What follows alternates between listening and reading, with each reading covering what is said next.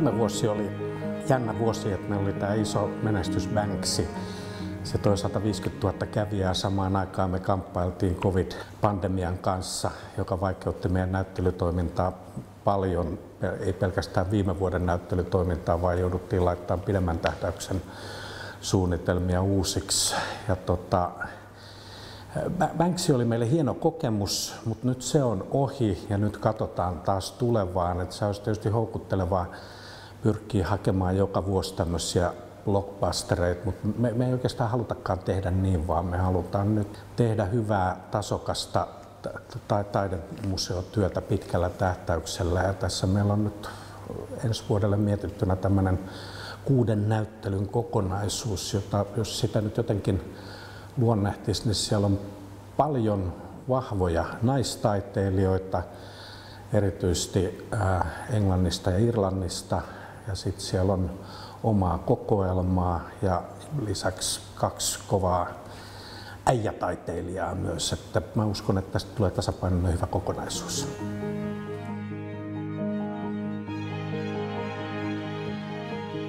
Trish on irlantilainen 67 syntynyt taiteilija. Hän on asunut Englannissa jo vuodesta 1990, ensin Lontoossa ja nyt sitten myöhemmin Bristolin lähellä. Ja hän on meille vanha tuttu, eli me ollaan tehty hänen kanssaan ennenkin yhteistyötä. Vuonna 2015 hän otti osaa Ville Lenkkerin kuratoimaan ryhmänäyttelyyn ja teki sinne oman teoksensa 10 People in Suitcase, jossa hän tutki tavallaan meidän arkistoja ja kaivoi sieltä vanhoja valokuvia mänttäläisistä anonyymeistä tehtaan tai yhtiön työntekijöistä ja teki niistä sitten omat versionsa.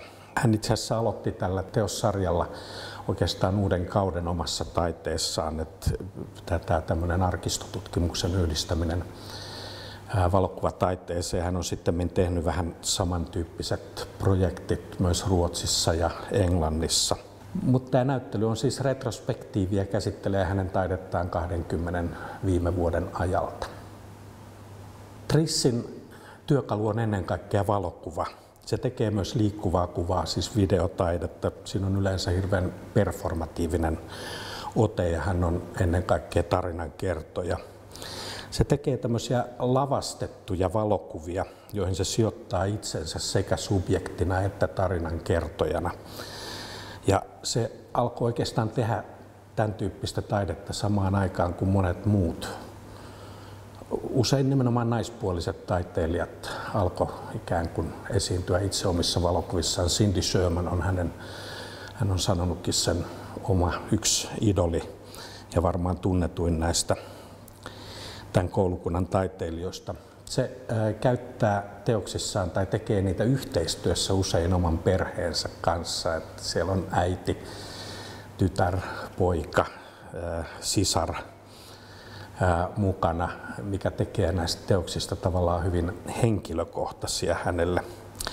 Ja tästä kaikista syntyy eräänlaista autofiktiota. Tämän näyttelyn nimessä on tämä vähän hassu tai vaikea sana autofiktio.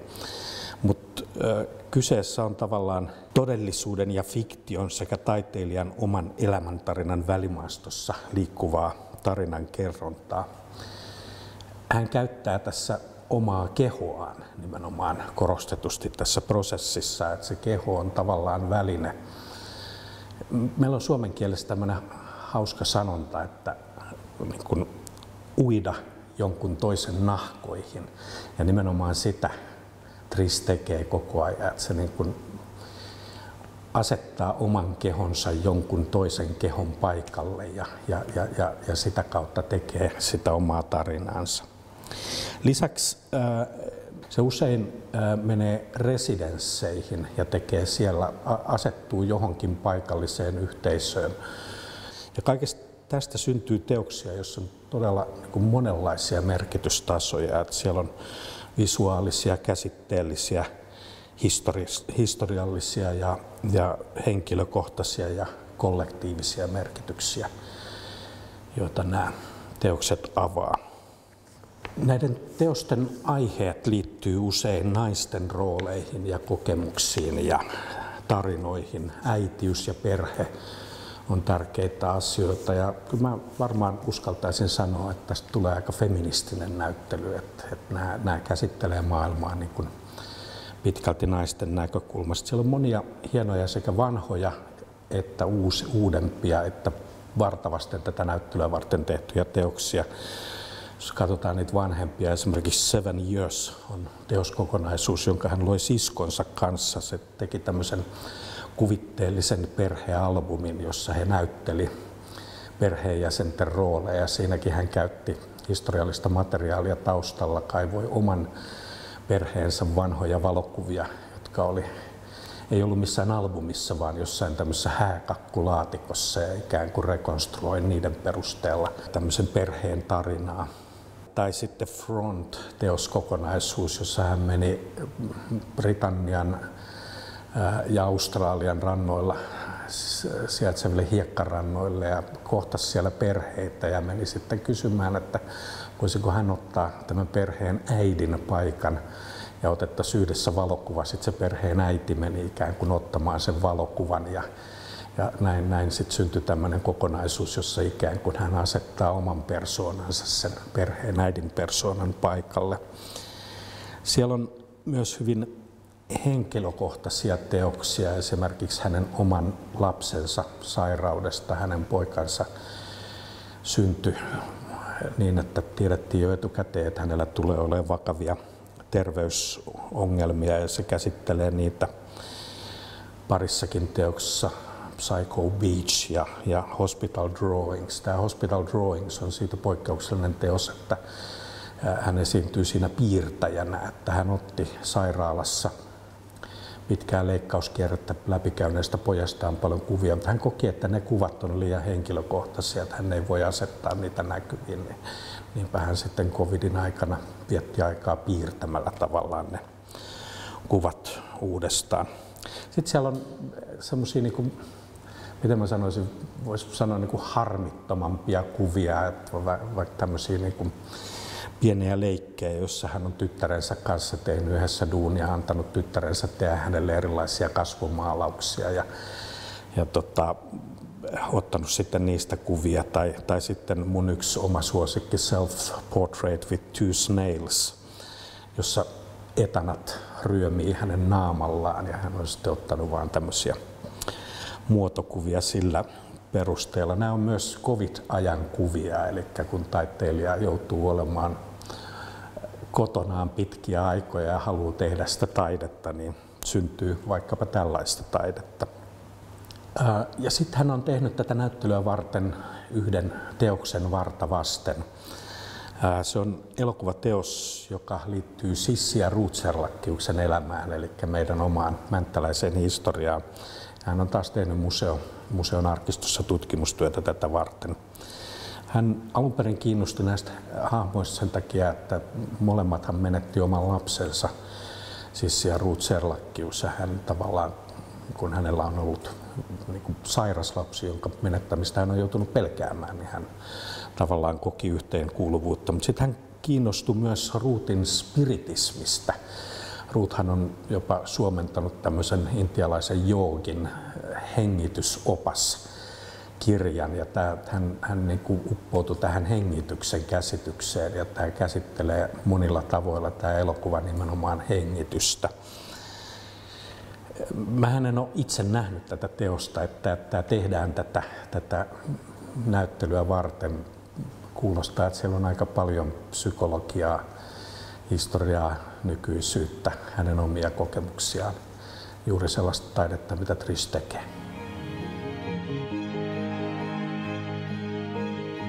Clare Woods esittelee maalauksiaan maaliskuusta alkaen täällä Jostan puolella. Hän on siis britti, syntynyt 72 Southamptonissa, Etelä-Englannissa. Asuu ja työskentelee Herefordissa, se on lähellä Walesin rajaa, ja ajoittain myös Lontoossa, ja hänen taiteilijauransa on kestänyt 20 vuotta. Tämä on hänen ensimmäinen soolonäyttelynsä Suomessa. Clare on tehnyt paljon monumentaalitaidetta myös tilaustöinä, siis todella isoja teoksia kaupunkikuviin, mutta lisäksi se tekee omia maalauksiaan ja niiden mittakaava taas vaihtelee hyvin isosta hyvin pieneen, että on monumenttia tai monumentaalista ja intiimiä. Tämä hänen nimensä on jo itse asiassa hauska esimerkki niistä tavallaan ristiriitaisuuksista, joita hänen taiteeseensa liittyy. Että Clare Woods, siinähän on latinan niin kuin valoisuus ja sitten metsä, eli tämmöinen valoisa metsä, joka on jonkinlainen niin kuin antiteesi. Tosiaan Clare on maalari. Sen teosten lähtökohtina on kuitenkin usein valokuvat. Hän kerää siis valokuvia ihan niin kuin sekä omia ottamiaan, mutta sitten leikkelee lehdistä ja keräilee internetistä. Hänellä oli aiemmin omalla työhuoneellaan semmoinen valtava seinä täynnä valokuvia, mutta hän on sen nyt jo hävittänyt, koska hän ei voi katsoa kaikkia niitä juttuja jatkuvasti, että se on nykyään digitaalinen arkisto. Mutta kun hän siirtyy tekemään niiden perusteella omia kuviaan, niin hän käyttää alumiinilevyjä, hän laittaa ne lattialle makaamaan ja maalaa siinä lattialla niihin. Siinä on hyvin semmoinen niin kuin veistoksellinen siveltimen jälki, ja hän itse asiassa alun perin kouluttautui nimenomaan kuvanveistäjäksi. Sitä on kuvattu tavallaan niin, että se on tämmöinen pensselin juokseva liike, luo semmoista kiehtovaa pintaa niihin teoksiin. Se maalausprosessi itsessään on hyvin fyysinen. Kuvat on intensiivisiä ja orgaanisia, samalla yksinkertaisia ja monimutkaisia. Niihin on ennen kaikkea syvennyttävä, niitä täytyy katsoa vähän aikaa. Ja ne jollain lailla ne on niin kuin abstraktin ja esittävän välimaastossa. Et esimerkiksi niissä isokokoisissa maalauksissa, jos sä katsot niitä hyvin läheltä, niin sä voit ajatella, että sä katsot jotain abstraktia maalausta, mutta kun sä siirryt kauemmas, niin siitä muodostuu kuva. Sä näet, mitä se kuva esittää. Häntä tuntuu viehättävän erilaiset paradoksit ja ristiriidat. Ne on samaan aikaan rujoja, että erittäin kauniita ne teokset. Niissä on niin kuin usein ahdistavia aiheita, mutta kuva itsessään saattaa samaan aikaan olla hyvin selkeä ja kaunis. Anuska Grosse esimerkiksi meidän näyttelyjulkaisussa sanoo, että Woodsin teokset kutsuvat sisäisiä hirviömäisyyksiämme esiin lempeästi, suvaitsevasti. Tässäkin näkyy tämä ristiriita. Ne on räjähdysherkkiä ne kuvat, että mitä tahansa voi tapahtua ja näennäinen rauha voi ikään kuin rikkoutua millä hetkellä hyvänsä. Tämä meidän näyttely ei ole siis varsinaisesti retrospektiivi, tämä itse asiassa esittelee Claren teoksia 5 viime vuodelta. Niissä on paljon kukka-asetelmia, joista hän on ollut kiinnostunut viime vuosina. Tämmöisiä hämärissä huoneissa kuvattuja kukka-asetelmia. Kukka-asetelmahan on siis taidehistoriassa niin kuin jonkinlainen traditio tai jopa klisee. Niitä on paljon tehty eri vuosina. Ne liittyy usein tämmöiseen memento mori-traditioon. Tämä leikkokukkien hetkellisyys, ne kuihtuu nopeasti. Voi kertoa tämmöistä lyhyen elämän häivähdyksen omaista kestosta. Hän ei kuitenkaan tee näitä kukka-asetelmia vaan suhteessa tähän taidehistorialliseen traditioon, vaan hän itse asiassa maalatessaan näitä teoksia hän sairasti ja joutui viettämään pitkään aikaa kotonaan ja sai tietysti kukkalähetyksiä ja alkoi sitten maalata niitä. Siellä on muutakin kuin kukkia, että tämmöisiä pieniä näkymiä kodin sisältä ja hänenkin tapauksessa näkyy tämä pandemian vaikutus, että ikään kuin elämä siirtyi, taiteilijoiden, niin kuin kaikkien meidän elämä siirtyi kodin piiriin ja se työ piti tehdä siellä. Hän on itse asiassa sanonut, että niin kuin monelta muultakin taiteilijalta olen kuullut, että pandemia vaikutti tavallaan niin kuin myös hedelmällisesti työskentelyyn, että on paljon aikaa, niin sitten maalataan. Andy Freeberg, Where Art Thou on näyttelyn nimi. Se avataan maaliskuussa täällä Jöstassa. Hän on yhdysvaltalainen taiteilija, elänyt pitkään New Yorkissa, mutta viime vuodet San Franciscossa. Itse asiassa tapasin hänet ensimmäistä kertaa sattumalta siellä San Franciscossa. Me satuttiin olemaan mun ystävän Mikko Myllykosken kanssa matkalla Kaliforniassa, käytiin Los Angelesissa ja San Franciscossa ja majoituttiin sinne Andy ja hänen suomalaisen vaimonsa Aulin luokse. Ja en tuntenut ennalta, mutta vietettiin mukavat pari päivää siinä ja syötiin hyvin ja retkeiltiin läheisessä metsässä ja puhuttiin tietysti myös taiteesta jonkin verran, mutta ei kovin paljon. Ja sitten lähtöaamuna hän sitten vei mut ateljeeseensa kattoon teoksia ja tajusin silloin, että hitto, tässä on tosi kiinnostava valokuvataiteilija, että ollaan siitä lähtien oltu yhteyksissä ja suunniteltu tätä näyttelyä ja nyt se sitten avataan. Hän on siis valokuvataiteilija, alun perin fotojournalisti. Hän on tehnyt töitä pitkään tässä näyttelyssä on duuneja 15 viime vuoden ajalta. Ehkä siinä on mielenkiintoista se, että kun hän on aloittanut fotojournalistina, niin kuin aika monet hänen ikäpolvensa valokuvataiteilijasta, hän on tavallaan kasvanut sen taiteilijaksi samaan aikaan, kun valokuva on yleensä hyväksytty taidemuodoksi ja samaan aikaan käynyt läpi sitä vaihetta, jossa valokuvataide on siirtynyt perinteistä filmistä digitaaliseen tekniikkaan. Että tavallaan siinä mielessä tämmöisen nykytaiteen, valokuvataiteen pioneereja jo voisi sanoa. Ja siinä mielessä myös tavallaan, että hän, kuten monet muutkin sellaiset valokuvataiteilijat, jotka aloitti uransa siellä fotojournalismin puolella, niin tulee tähän taidekenttään jollain lailla ulkopuolisina. Ja se mun mielestä näkyy monilla tavoin hänen taiteessaan tänäkin päivänä. Andy on siis tehnyt 15 viime vuoden aikana teossarjoja, jotka käsittelee yllätys taidemaailmaa. Et se aloitti sen silloin noin 15 vuotta sitten. Se kulki New Yorkilaisissa taidegallerioissa ja huomasi siellä asian, joka toistuu. Että kun sä menet taidegalleriaan sisään, niin siellä on semmoinen iso, valtava vastaanottotiski, jonka takana on joku ihminen, joka ei kiinnitä suun minkäänlaista huomiota.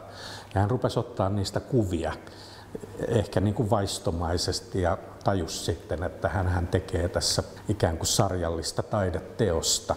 Ja otti ne kuvat ja näytti ne sitten jollekin galleristille, joka laittoi ne heti sitten galleriaansa esille New Yorkin Chelseassa. Ja hupsista hänestä oli tullut näin valokuvataiteilija. Hän on sitten jatkanut tämän taidemaailman perässä, parissa. Et seuraava projekti liittyikin sitten venäläisiin taidemuseoihin. Et hän meni Moskovassa ja Pietarissa sijaitseviin museoihin ja otti siellä kuvia niiden museoiden interiööristä, jossa näkyy siis taideteoksia, niin kuin ne on museoissa seinällä, niin kuin meilläkin täällä. Mutta siellä sitten on vähän erilaisia ihmisiä. Et siellä on, jos olet joskus käynyt venäläisessä taidemuseossa, niin siellä on ne vanhemmat rouvat, jotka ikään kuin vartioi niitä teoksia, mutta on myös semmoisia hyvin itsetietoisia, vahvoja persoonia, jotka mielellään kertoo niistä taideteoksista ja huolehtii siitä, että tutustut niihin tarpeeksi huolekkaasti. Ja näin. Ja nämä kuvat on tavallaan vuoropuhelua niiden museon taideteosten ja sitten näiden museovartijoiden välillä.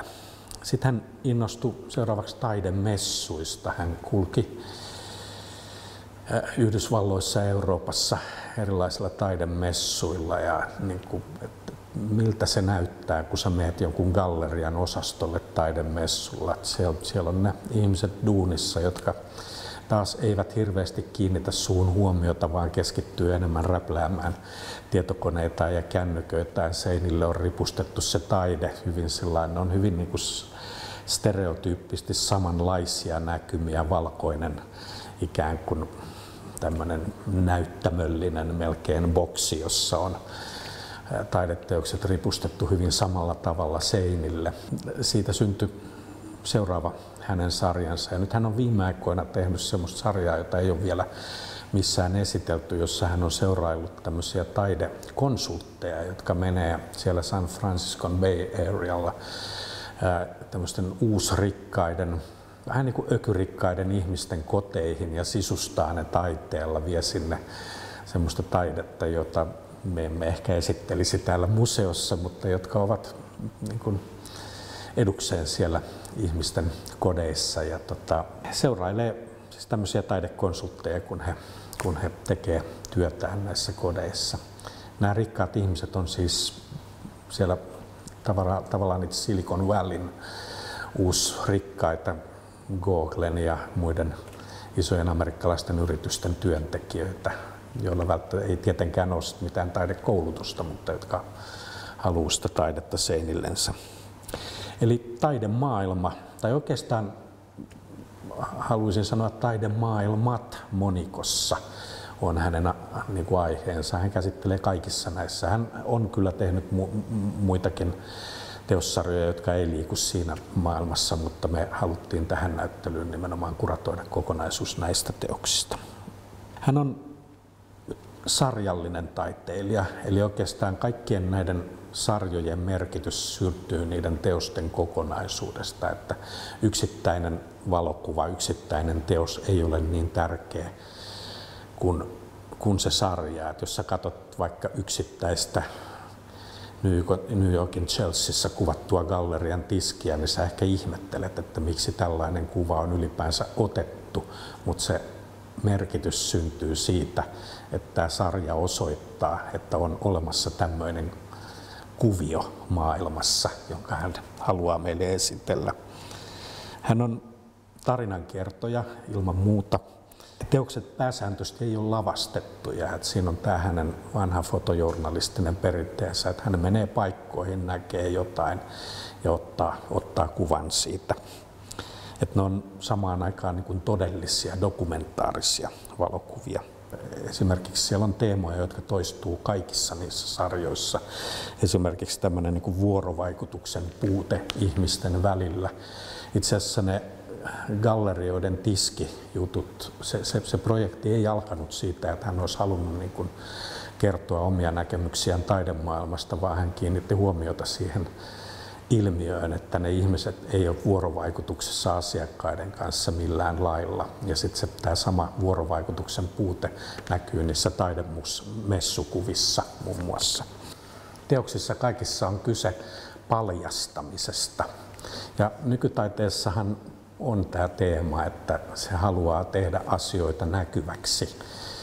Välttämättä esittämättä niistä tämmöisiä niin kuin arvottavia kommentteja, että se vaan asettaa tämän meidän nähtäväksi. Tällainen maailma on, ja sä saat sitten itse tehdä niistä ne johtopäätökset, että minkälaista etiikkaa tai moraalia siihen liittyy. Hän tyytyy näyttämään meille asiat. Ne teokset on myös hyvin humoristisia.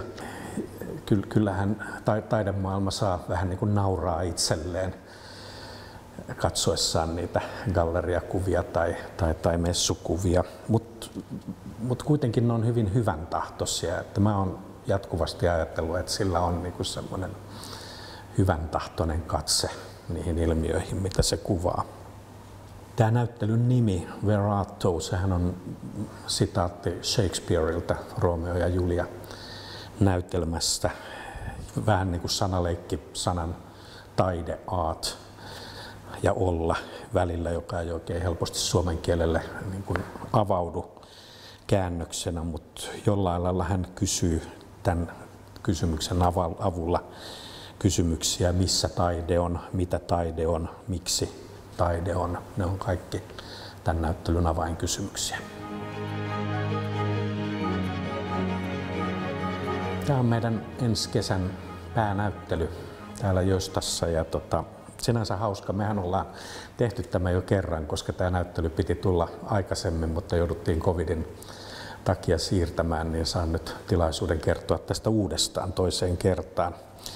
Rachel on britti, syntynyt 73, asuu ja työskentelee Lontoossa. Mun ensikokemus häneenkin tuli vähän sattumoisin, että mä olin White Cube-galleriassa käymässä tutkimassa jotain muita asioita ja siellä sattui olemaan hänen yksi teoksensa esillä, semmoinen teos 399 päivää, joka on valtava pylväs, jos posliinista paloista rakentuva pylväs, jossa on erilaisia orgaanisia muotoja. Mulla on tämä antiikin tutkijan tausta, niin mä näin siinä Trajanuksen tai Hadrianuksen pylvään ja innostuin siitä valtavasti. Mä ajattelin, että tässä on niin kuin antiikki kohtaa jonkinlaisen postmodernin iloittelun. Rupesin sitten vähän niin kuin seurailemaan, että mitä tämä Rachel tekee, ja nyt on päädytty siihen, että meille tulee hänen yksityisnäyttelynsä tänne Mänttään. Hänen taiteessaan materiaali on keskiössä, ja se materiaali on posliini. Posliiniin liittyy materiaalina monia asioita: valo, liike, kiinteys, läpikuultavuus, keveys, hauraus, lujuus ja ihan erityisesti valkoisuus, joka sai hänet kiinnostumaan posliinista. Se, miten valo ja varjo liikkuu tavallaan posliinin valkoisuudessa ja pinnassa. Toisaalta posliinia ei voi olla, ainakaan taidehistorioitsija ei voi olla mieltämättä sitä jotenkin suhteessa siihen traditioon, joka siihen liittyy, että kaikki tämmöinen barokki, rokoko, renessanssi, ne vanhat asiat tulee heti mieleen. Ja voisi ehkä sanoa, että posliini ei ehkä ole nykytaiteilijoiden parissa se kaikkein suosituin materiaali, että ehkä se mielletään jollain lailla niin kuin vanhanaikaiseksi materiaaliksi, mutta se on mun mielestä äärimmäisen kiinnostavaa, että miten nykyhetkeen liittyvää taidetta hän tekee tällä vanhanaikaiseksi miellytyllä materiaalilla. Näyttelyssä on myös piirustuksia, mutta se posliini on ilman muuta pääosassa. Ne piirustukset ei ole mitään luonnoksia, vaan hän suhtautuu niihin ihan itsenäisenä taiteen muotona, joskin aika pitkälle samoja aiheita käsittelee niillä. Näissä teoksissa, miten niitä kuvaisi? Niissä niin kuin kehon fragmentit sekoittuu tai punoutuu tämmöisiin tunnistamattomiin orgaanisiin muotoihin. Itse asiassa tämän näyttelyn nimi on Punoutua, ja hän halusi niin kuin pitää sen nimenomaan suomenkielisenä nimenä, että tämä näyttely esitellään myös ulkomailla tällä suomenkielisellä nimellä. Mutta se on semmoista esteettisten muotojen seikkailua. Ja siellä on vallalla tämmöiset niin kuin feminiiniset, biomorfiset muodot.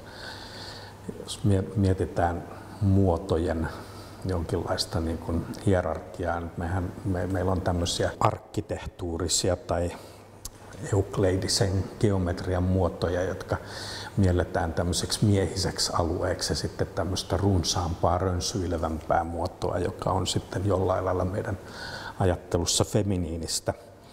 Mutta avainsanoja niissä muodoissa on tämmöinen niin kuin orgaanisuus tai levoton leikki tai jonkinlainen virtaaminen tai kasvaminen. Ja mistä nämä muodot sitten kertoo, että jotain outoa ja arvotuksellista siellä on syvällä, että teemoja on sitten ehkä ihmisyys laajemmin, mutta elämän kiertokulku, uudistuminen ja muodonmuutokset aivan erityisesti. Hän on kertonut olevansa Ovidiuksesta ja hänen metamorfooseistaan kiinnostunut. Siellä on semmoista aistillisuutta, ja hän on myös puhunut kiinnostuksestaan tanssia kohtaan, eli tanssin liike ja liikekieli viehättää häntä. Ja tämähän on sinällänsä, niin kuin joku on todennut, että tämä on kuvanveiston semmoinen niin kuin ikuisuusongelma, että miten esittää liike sillä teoksella, joka on vain ja jöllöttää siinä paikallaan. Et siinä mielessä hän käsittelee niin kuin hyvin vanhoja asioita. Näissä teoksissa voi nähdä myös paljon ristiriitoja. Et siellä on semmoinen rokokoon kepeys tai viettelys ja erotiikka ja seksuaalisuus, mutta samaan aikaan sieltä voi löytää sen syvemmän tason tämmöisiä nykymaailman raskaampia ongelmia. Näiden teoksia on esitetty vertauksia, jotka liittyy moniin historiallisiin ilmiöitä, alkaen jostain Intian temppeleiden tantrisista veistoksista tai Hieronymus Bossin maallisten ilojen puutarha on mainittu, tai ylipäänsä barokin jylhyys, rokokoon keveys tai vaikka Rodinin realismi. että aika tämmöistä raskasta taidehistoriallista viitekehystä on tarjolla niiden teosten ymmärtämiseen, mutta itse hän toisaalta haluaa puhua myös semmoista sanattomuudesta ja hiljaisuudesta, että hän niin kuin vaikka tunnustaa nämä tavallaan niin kuin viittaukset sinne taidehistoriaan ja sen kertomukselliseen puoleen, niin lopulta kuitenkin voi olla parempi olla ihan hiljaa näiden teosten ääressä. Nämä on jonkinlaista niin kuin käsitetaiteen ja käsityöläisyyden risteymää myös nämä teokset, että se tekemisen taito ja se kaikki posliiniin liittyvä traditio on hänellä vahvasti hallussa. Ja sehän on myös, niin kuin, kun posliinia tehdään ja pannaan se savi sinne uuniin, niin sehän on aina semmoinen niin kuin jännittävä hetki, myös semmoinen niin kuin epävarmuuden hetki, että se tulee sieltä uunista pois jonain muuna kuin miten se laitettiin sinne. Muistaakseni se materiaali kutistuukin noin 15%, sinne saattaa niin kuin muodot kääntyillä ja se saattaa halkeilla ja säröillä se pinta. Ja se on, niin kuin, se on osa sitä prosessia, joka hän tavallaan hyväksyy. Että hän on myös puhunut siitä suhteestaan sen materiaalin tekemiseen, että millainen se työprosessi on, että välillä hän kokee niin kuin myötäilevänsä sitä materiaalia ja sen luontaista liikettä ja välillä vastustavansa sitä, josta syntyy sitten nämä kokonaisuudet. Tämä näyttely itsessään on erittäin minimalistinen, eli siellä on vain muutamia harkittuja teoksia ja hyvin harkittu metsänvihreä sävy seinissä.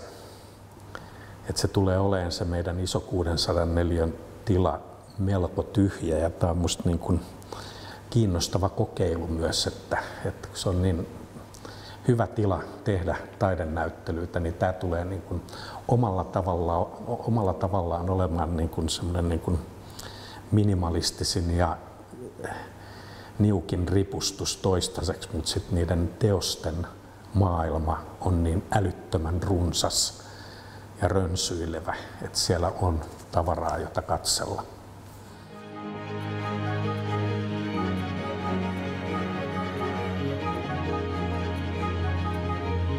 No, viime vuonnahan Banksy avasi meidän Serlachiuksen suhteen graffitiin, ja nyt meille tulee sitten, varmasti voidaan näin sanoa, Suomen legendaarisen graffititaiteilija.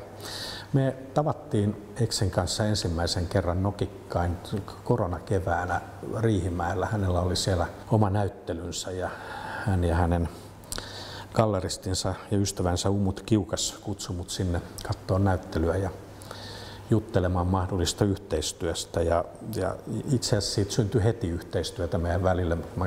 Mulla oli tilaisuus kertoa heille, että mun aivot askartelevat graffitin parissa sillä hetkellä tämän Banksy-projektin takia. Ja me päädyttiin tosiaan sitten tekemään tämmöinen yhteinen projekti, jossa Eks maalasi meidän Serlachius-bussit vanhojen omien teostensa perusteella. Että meillä oli tämmöinen mobiili Eks-näyttely, joka kierteli Tampereen ja Mäntän välimaastossa jo viime kesänä. Mutta siis hän on syntynyt 74, asuu ja työskentelee Helsingissä, mutta tekee työtä hyvin paljon ulkomailla kansainvälisesti, että hän on yli 50 maassa työskennellyt ja tehnyt tätä omaa hommaansa 13-vuotiaasta saakka.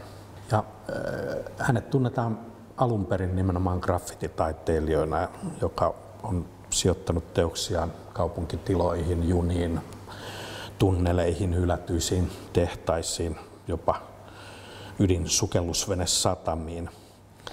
Ja niin kuin monet muut graffititaiteilijat, hän on halunnut esiintyä anonyyminä, että julkisuudessa ei ole tiedossa, mikä hänen oikea nimensä on tai kasvokuvia hänestä. Ja hän on sanonut, että anonyymiys hän haluaa sillä ikään kuin kunnioittaa graffitia alakulttuurina, että se liittyy kuitenkin sen kulttuurin tavallaan alun perin rikolliseen luonteeseen, jossa omia kasvoja ei haluttu paljastaa. Mutta nykyään hän on kyllä, voisi sanoa, voisiko käyttää tämmöistä sanaa yleistaiteilija, että hän tekee maalaa myös kankaalle eikä vaan seiniin. Ja itse asiassa lasi on ollut hänelle tosi tärkeä materiaali jo useiden vuosien ajan ja tekee erilaisia installaatioita. Ja hänen teoksiaan on museoiden kokoelmissa Kansallisgalleriasta alkaen. Mutta kyllä se graffiti jatkuvasti siellä pohjalla on, että se mikä on seurannut tavallaan häntä sieltä kadulta museoiden kokoelmiin on ne 3 kirjainta, E, G, S, se tagi, jota hän on heittänyt tuhansille seinille pikkupojasta alkaen, että hän nykyään sitten tekee tavallaan niihin kirjaimiin perustuvia maalauksia ja lasiveistoksia. Siinä sen taiteessa on usein maantiede ja historiallinen ulottuvuus tosi tärkeää, ja tämä tulee erityisen hyvin esille tässä teoksessa tai teossarjassa, jonka hän meille tekee. Se perustuu siihen, että hän menee Viroon, etsii jonkun hylätyn tehtaan seinän, heittää sinne oman graffitinsa.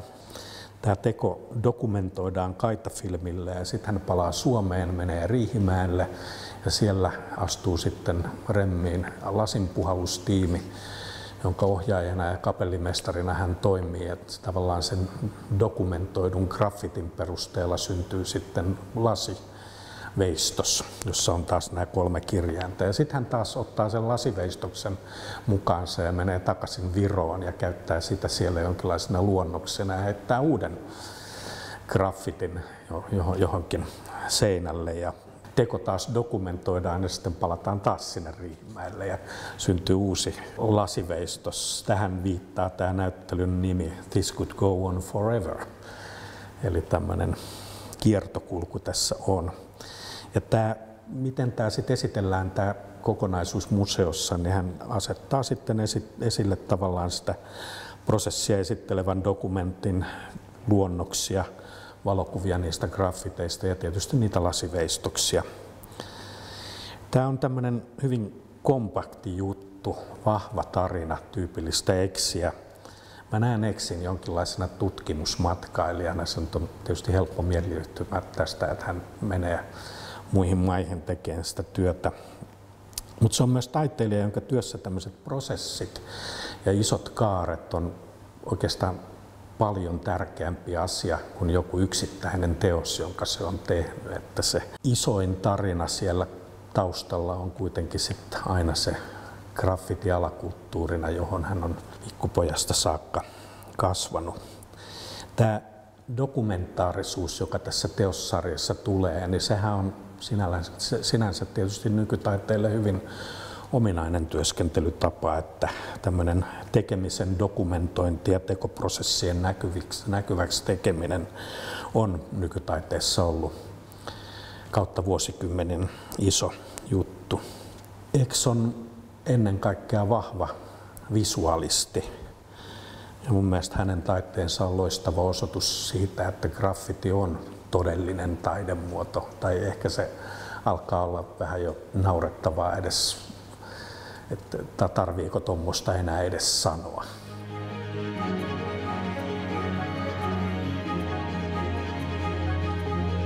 Aamukahvit kaupungin katolla teoksia Serlachiusen taidesäätiön nykytaidekokoelmasta, jonka kuratoi meidän oma Laura Kuurne.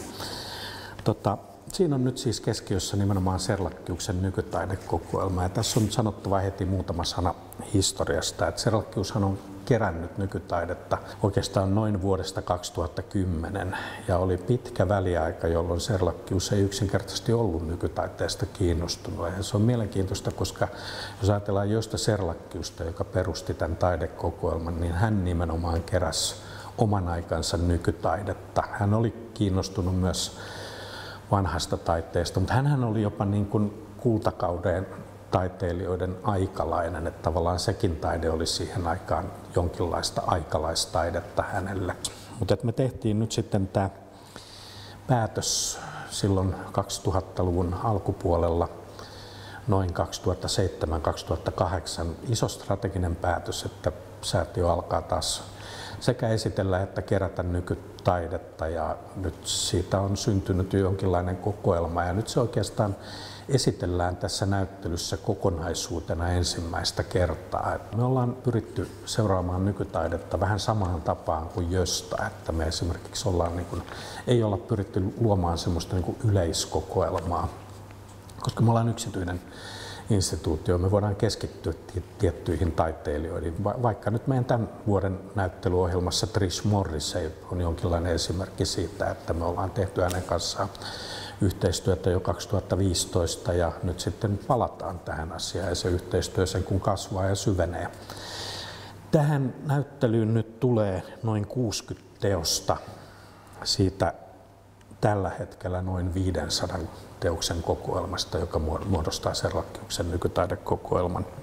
Ja moni niistä teoksista on nyt meidän seinillä ja lattioilla ensimmäistä kertaa. Me tehdään samaan aikaan rinnakkaisprosessi tämän näyttelyn kanssa, että me tehdään myös kokoelman julkaisu, joka on tämän näyttelyn julkaisu tavallaan, mutta itse asiassa esittelee sen kokoelman sitten vähän vielä paljon laajemmin. Se on vähän niin kuin oma projektinsa, että mä toimitan sitä, kun taas Laura Kurne kuratoi ja totta kai me jutellaan niistä valinnoista keskenämme, mutta me on ajateltu, että koska me ollaan oltu myös tavallaan tämän meidän toimivan organisaation puolesta ne avainhenkilöt, jotka on ollut määrittelemässä tämän uuden kokoelman suuntaan, niin me ikään kuin halutaan antaa ikään kuin molemmat oma näkemyksemme, toinen näyttelyn ja toinen kirjan muodossa tästä kokoelmasta.